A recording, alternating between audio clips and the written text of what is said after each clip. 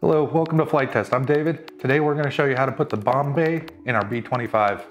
Now to do so, you want to make sure you do not have this installed yet. If this is installed, you can't access the servo very well and it's going to make it a lot more difficult. Let's get to work. Okay, now in this portion of the video, we're going to be working on the bomb bay. To get started, we need to cut out our hole for our servo, which is right up front here. And if you followed the steps earlier, there should be marks for it. You just simply cut out around it and pop it out.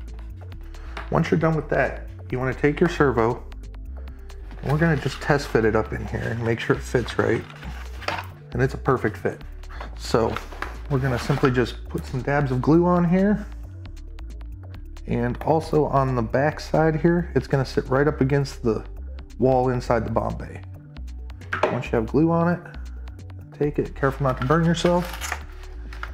Simply just slide it up inside here and hold it in place until it's good and dry. Now that that's dry, we have a decision to make. If you're putting landing gear on your plane, you can actually make the bomb bay so they open up sideways like the original plane actually did. If you're going to be belly landing this, you want to do the bomb bay a little bit different. There's another option of being able to cut along this line, here, and here, so that the door will actually flip open this way. Now this plane we're actually putting landing gear on, so we're not going to do it like that. Now if you're going to be doing the landing gear version, we're going to cut open this barn door by just simply putting our ruler right across the top here and slicing right down the center. Should be pretty easy without much resistance because it is etched on the back side. Once you have that one done, you're going to come on the back side here. Same thing again, line up the marks that we had cut earlier.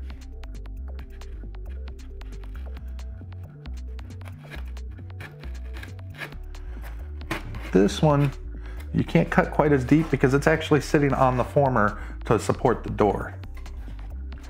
And then we're going to also do the same on the front. Like so. Once you have those cut, just kind of stick your blade right in here. Gently just kind of pry up. You might have a spot that you missed a little bit, like I did right here. If you feel too much resistance, just stop and kind of trim it up a little bit, make sure everything opens up good.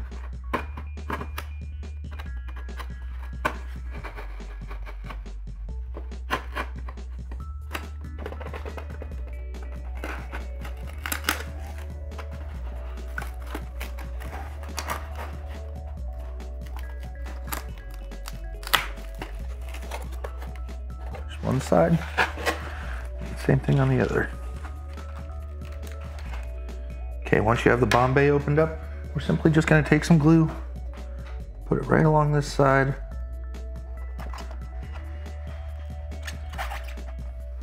And this will help reinforce the joint a little bit, so that way it's going to last a long time.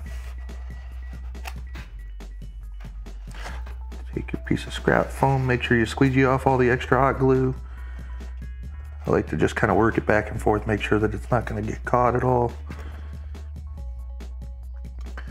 And before you close it all the way, make sure it dries really good, so that way you don't run into any problems with it getting stuck. Now I'm going to do the same thing on the other side.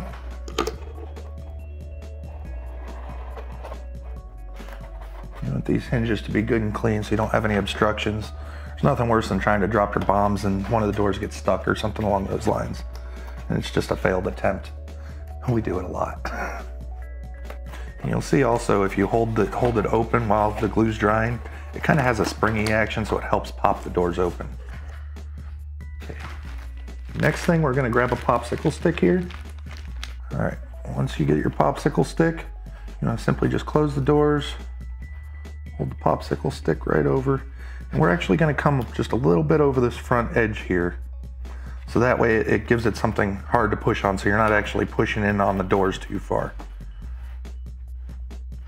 That looks really good. We're going to open this up, and it doesn't matter which side you want to do this on, but you're just going to take a little bead of glue, put it right along this edge. Oh my God. I am very shaky this morning.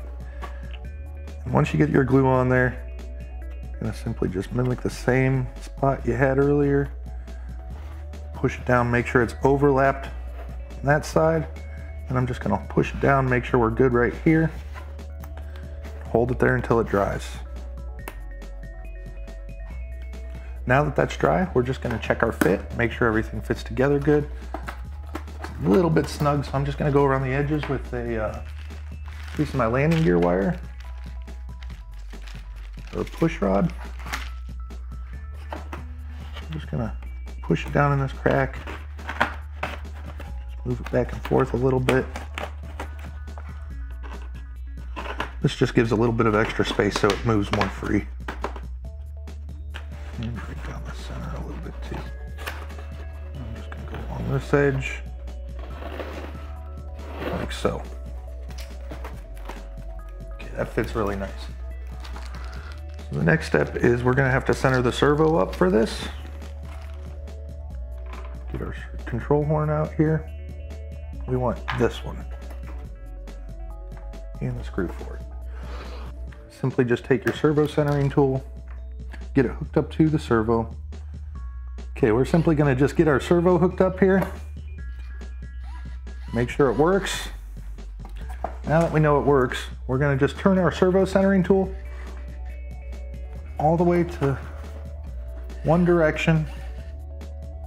We're going to make sure that it spins counterclockwise all the way.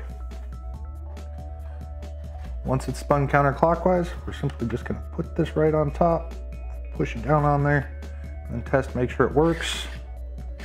And that's perfect. Next step is gonna be putting your screw back in.